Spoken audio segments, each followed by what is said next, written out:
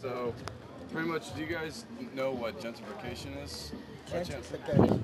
Yeah, that's pretty much the process of wealthier people moving in and increasing the poverty rate for everybody and kind of kicking people out because they can't afford to live here no more. Okay. Okay. Okay. And we'd just like to know if you guys think that that's a good idea No. for the community. No. No. Well, Bad back idea. up off me. Bad Back up idea. off me. Bad idea for me. Back up off me. Bad idea for me. I really think, yes, it's time for our community to be built up and it going further. Okay? Now, they done move these people, they done tore up their houses, they done live with their grandmother, their great-grands on welfare and stuff, so we don't have no internet, they done tore up our houses and everything. Now they're rebuilding it. No, they should not allow it. Not allow it at all. Not allow it at all. The welfare, your free ride is over.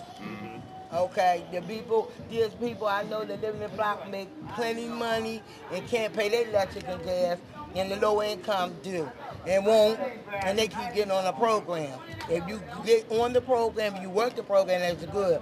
But there's thousands of dollars that these people get, and I have to pay a $500 electric and gas, and they kept with $40 and $30. No, I think it's very unfair. Very unfair to the people that own their house and pay taxes and everything.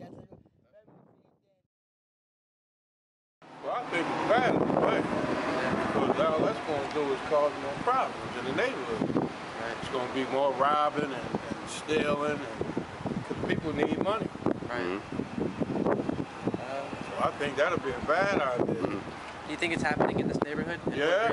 Yeah. Yeah, because they cutting food stamps off and everything. Okay. They even cut mine off. Yeah. Yeah. That's I not was good. in the hospital for 10 days. I missed my reevaluation.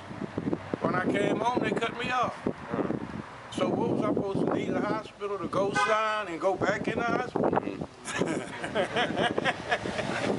Yeah. And I'm still trying to get back on that. They gave me 30 to 60 working days.